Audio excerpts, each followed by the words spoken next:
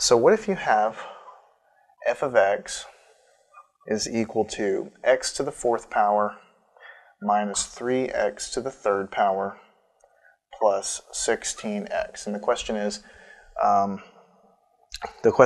find the first and the second derivative of this function.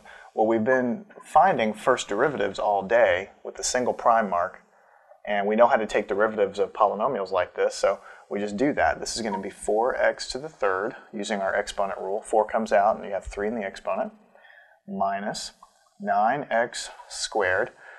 The reason it's 9 is the 3 comes out of the exponent. 3 times 3 is 9, and the exponent is 3 minus 1. And then over here you're just left with 16 because 1 comes out of the exponent. 16 times 1 is simply 16, and you have a little x to the 0 power here because 1 minus 1 gives you 0. And so in the end, that drops away. So this is the answer. This is the first derivative of f of x. This is the slope of this curve. So this curve here represents, at any given point, the slope of this curve. Okay? So the question is, what's the second derivative? Well, we write that with the 2 little prime marks, like this, the same as I showed you here for the second derivative.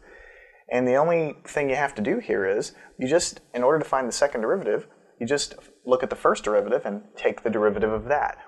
And that will give you the second derivative. So looking at this formula here, let's take the derivative of that. We have 12x squared. 3 times 4 gives me 12.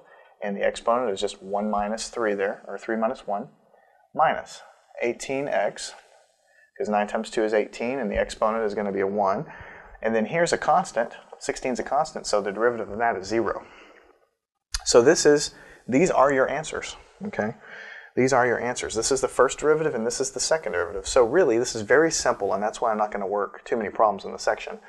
Get the first derivative just by taking the derivative of your original function. Get the second derivative by just taking the derivative of the first derivative, and that'll give you that. So take the derivative of this to get to here, take the derivative of this to get to here, and you can keep taking derivatives until you're blue in the face. You could take the third derivative, the fourth derivative, and so on.